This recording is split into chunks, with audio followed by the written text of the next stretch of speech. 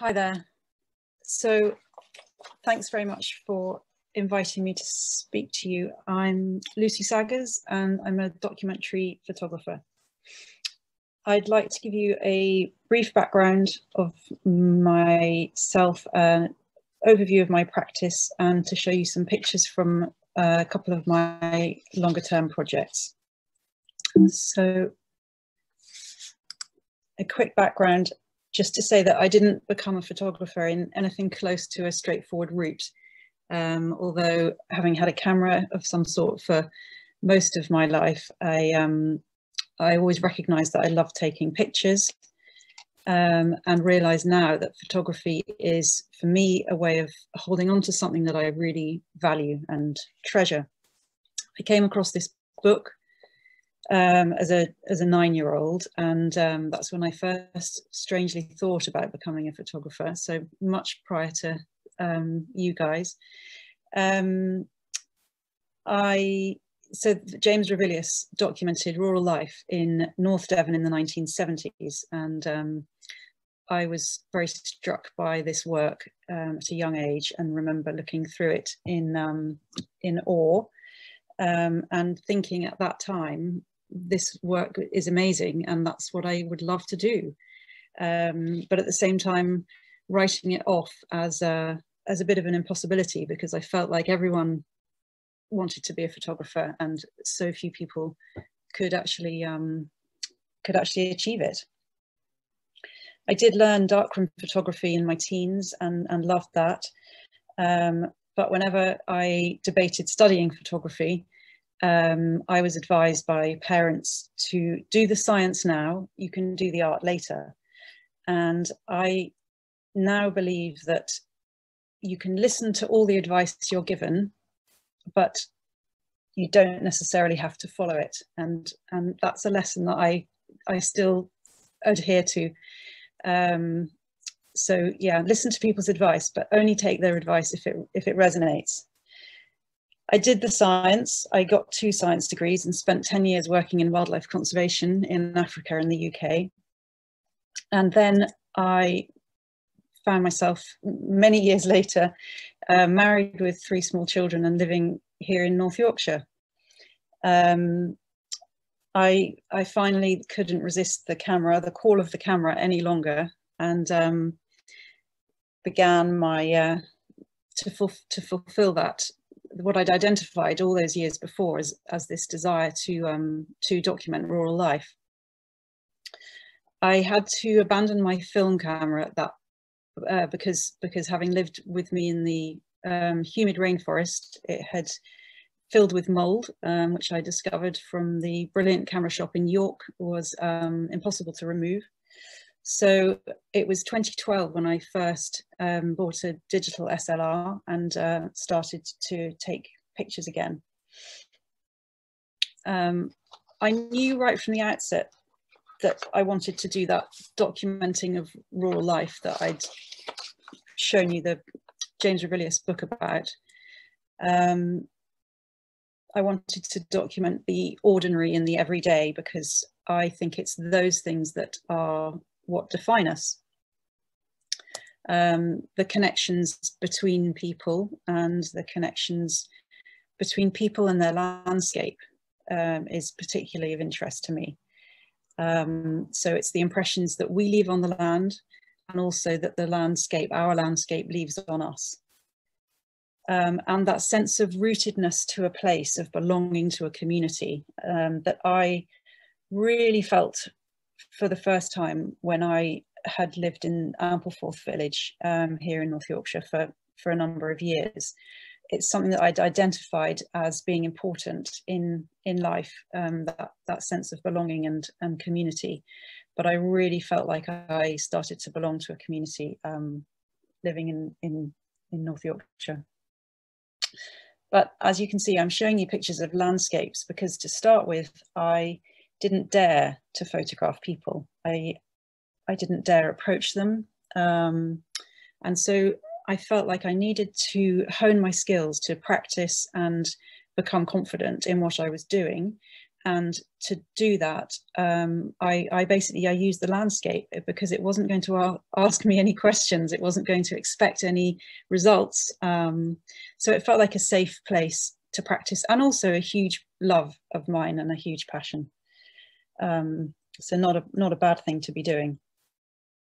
I love all different types of landscape. I love the form and pattern that you find in the landscape. And details. This is hoar-frosted ivy. That last one there is a potato field. And the small details as well, some horsehair on a barbed wire fence.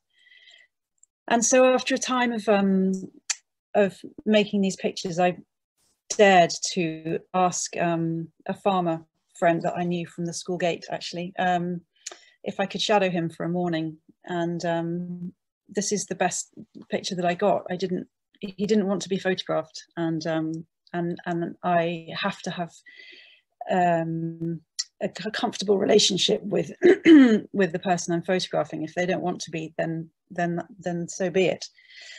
So that was a big step for me, but a complete fail. But it was a really important part of the process, and it you know, I got there in the end. I eventually took myself down to this farm in the village and dared to ask them if I could photograph just whatever was going on, people working. And this guy, Mark, was great, amazing to photograph, because he just carried on as if the camera wasn't there, and that's my absolute ideal. And I knew that this particular place would work for me in terms of it being a place of rural working life that's felt like it was stitched into the landscape over generations, these rambling, character-filled buildings, old tools and places and objects that were rich in their stories of life. Nothing too tidy or ordered, sort of strings of buildings that have evolved over the years. And so they tell their own story, and stories is really what I would like my photography to be about. And also I feel it's important to photograph these places and things before they are tidied out of existence.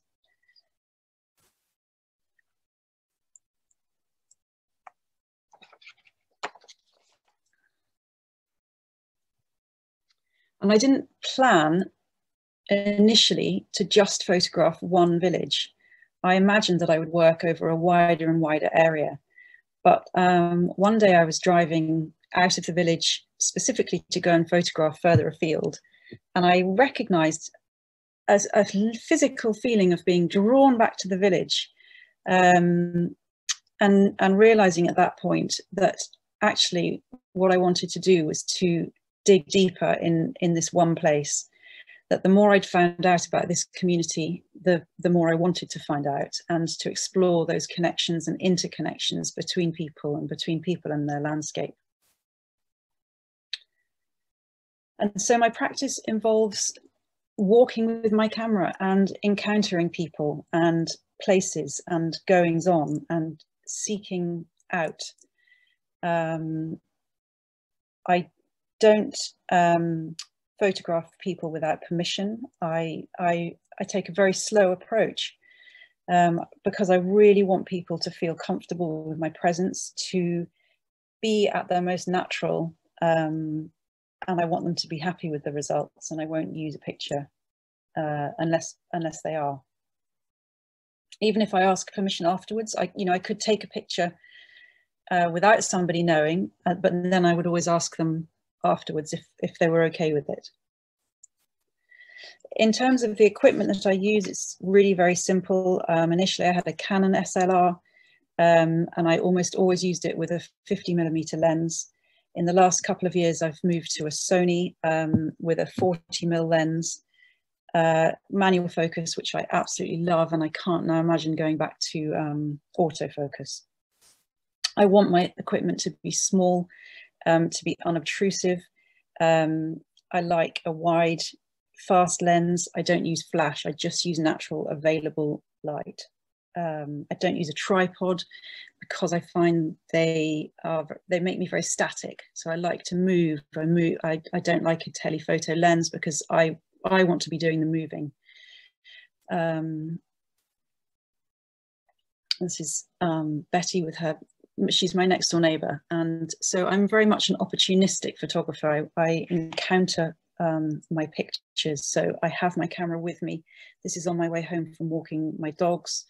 I encounter my photographs. I'm not the kind of person who can wait for something to arrive. You know, it may be a mistake, it may be impatient, but that's how it works for me. And this is an example that I wanted to show you to illustrate that point. So I'd actually gone to Betty's house to collect a parcel that she had taken delivery of for me. She was baking, and I asked her if I could take a picture of this, which seemed to me a beautiful still life. And then she leant in and to adjust something and kind of gifted me this photograph, which was my first photograph of Betty. And to be honest, I could photograph practically everything that Betty does. It's I'm captivated by her. This is called Coconut Slice, and she just offered Penelope on the right a slice of this cake, and Penelope was literally saying, "Ooh, my favourite." And Herbert, you know, her husband in the background with his empty teacup dangling and looking a bit sort of like he's probably had enough of the situation. I've got some still life pictures which are of objects that I've encountered through my exploration with this project that I feel sort of add to the stories. Black and white is my first love, and I decided that this whole project, I wanted it to be in black and white. I love the way black and white concentrates on composition, on light, and on texture. And also I think it perhaps focuses us on the timelessness of the themes. I can still be nervous about asking people to for me to photograph them, but I am a great believer that the right moment will make itself apparent. And sometimes you have to be patient, but when you feel like there's a chink and that moment is right, then you definitely have to seize that moment. And this was one of those moments where I knew Betty had the same person who cut her hair did her hair for her every couple of weeks.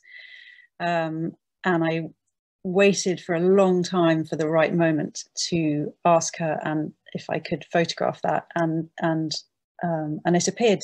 And by this point, Betty was so comfortable with me and my camera that she just said, "Of course you can if you want to." And Betty was widowed by this time, and as I took this photograph, I asked Lynn, the hairdresser, how long she'd been cutting Betty's hair, because it became very clear to me that there was an incredible relationship between Lynn and Betty that was very valuable and important. And she said, "Oh, well, that'll be since 1976. So since Lynn was 15 years old." And the love and connection between them was something that I just found rather magical.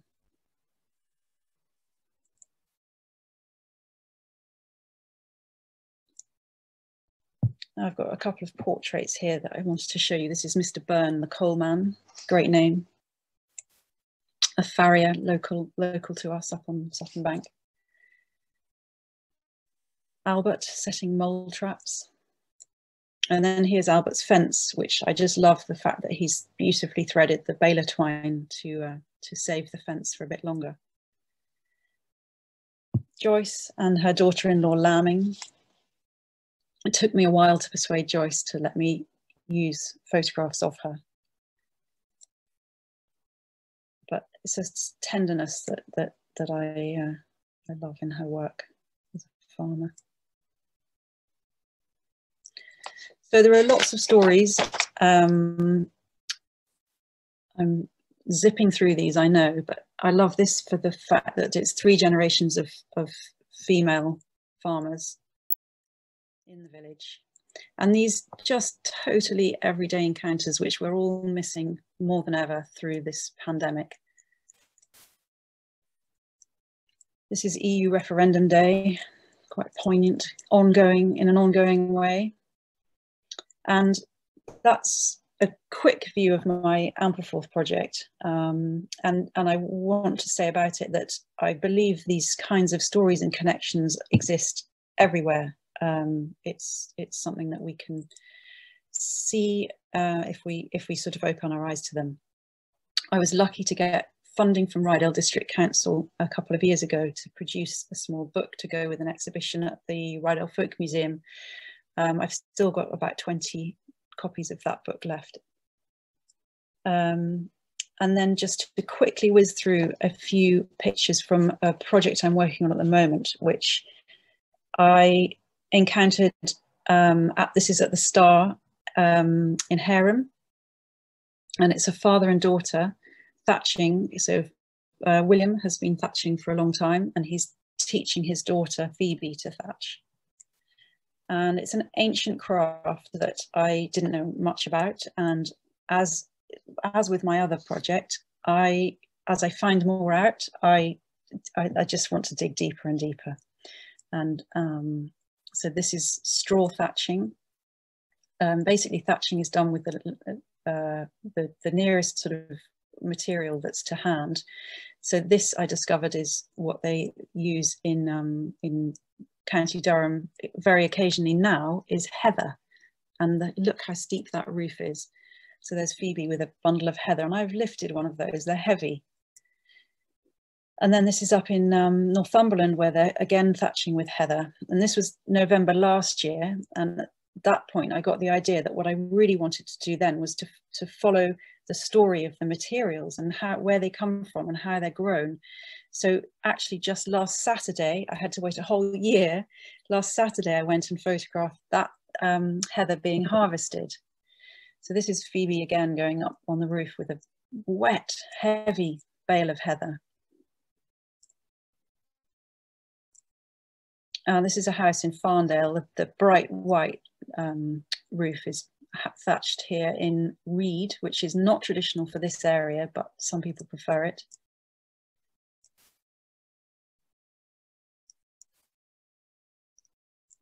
And then here, these are from last Saturday, the heather on with almost zero visibility up on the moor in Northumberland.